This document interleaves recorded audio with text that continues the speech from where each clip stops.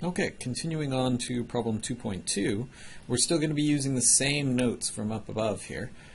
So let's see if the master theorem applies. Is this of the form t of n is equal to a, here's our a, times t of n over b? Well, there's a floor here, but remember, we get to ignore floors and ceilings, so that's not a problem, which means this is our b, plus f of n. So here is our f of n.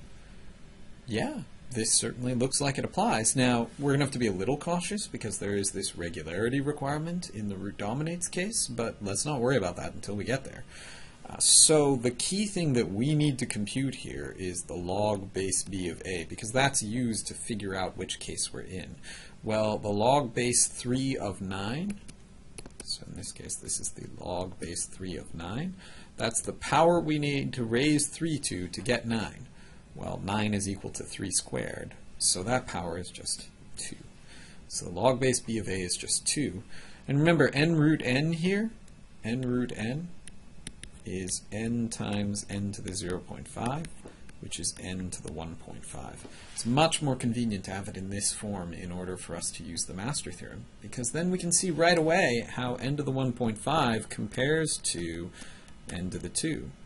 Well, n to the 1.5, that's going to be little o of n squared, but what really matters is we have f of n is in big O of n to the 1.5 for 1.5 less than log base b of a. Oh my goodness, sorry. There should be no n here, there should be no n here, there should be no n here. Okay, so sure enough, this falls into the first case, and that's actually all we need to know in this particular problem. It's the leaf case. But we could go through and solve this, certainly. It's actually quite easy if we look back at the master theorem. It tells us in the leaf case, this is theta of the amount of work in the leaves, which is n to the log base b of a.